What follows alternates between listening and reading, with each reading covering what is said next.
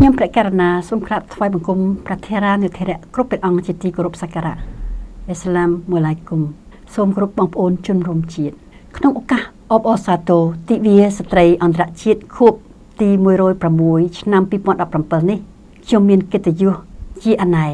ដែលបងប្អូនជនរួមជាតិបានផ្ដល់ទំនុកទុកចិត្តឲ្យខ្ញុំបំពេញតួនាទីជាអ្នកតំណាងរាស្ត្រជាពិសេស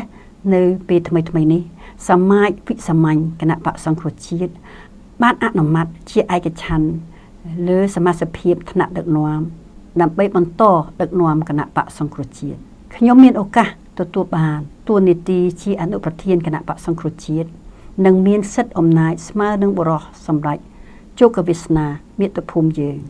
នេះជាទំព័រថ្មីនៃប្រវត្តិសាស្ត្រស្ត្រីខ្មែរក្នុងវិស័យនយោបាយខ្ញុំបានសម្រេចចិត្តជាយូរណាស់មកហើយថាខ្ញុំត្រូវតែបំពេញកាតព្វកិច្ចពិសេសមួយក្នុងចំណោមកាតព្វកិច្ចទាំងពួងគឺប្រឹងប្រែងរកដំណោះស្រាយចំពោះបញ្ហានានាដែលស្ត្រីទាំងពួងកំពុងតែជួបប្រទះជួយគ្រួសារជួយត្រួសត្រាយផ្លូវជូនស្ត្រីខ្មែរយើងគ្រប់រូបបានឱកាសរួមរស់ក្នុងសង្គមដោយភាពថ្លៃថ្នូរសមរម្យនិងចាកផុតពីអំពើហិង្សាការអភិវឌ្ឍដែលធ្វើឲ្យគម្លាតយ៉ាងធំធេងរវាងអ្នកមាននិងអ្នកក្ររវាងទីក្រុងនិងជនបទ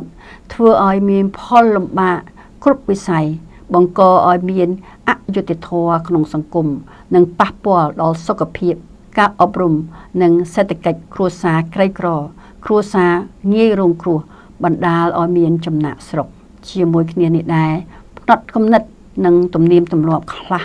នៅតែជាឧបសគ្គដល់ការបណ្ដុំបណ្ដាលស្ត្រីនិងធ្វើឲ្យស្ត្រីពិបាកនឹងចូលរួមកសាងគ្រួសារកសាងសង្គមអស់ពីលទ្ធភាពគ្រឿងស្រវឹងគ្រឿងញៀននិងវប្បធម៌បរទេសមួយចំនួនដែលកំពុងតែហូរចូលក្នុងសង្គមជាតិយើងនិងភាពធូររលុងនៃការអនុវត្តច្បាប់អំពើពុករលួយកំពុងតែជះឥទ្ធិពលអវិជ្ជមានយ៉ាងធ្ងន់ធ្ងរធ្វើឲ្យស្ត្រីយើងរឹតតែងាយរងគ្រោះទៅទៀតខ្ញុំសូមលើកទឹកចិត្តដល់ប្អូនស្រីក្មួយស្រីសូមចូលរួមក្នុងការងារសង្គមស្វែងរកព័ត៌មានដើម្បីជាគំនិតក្នុងការតស៊ូមតិរៀបចំនិងចងក្រងសហគមន៍បណ្ដាញស្ត្រី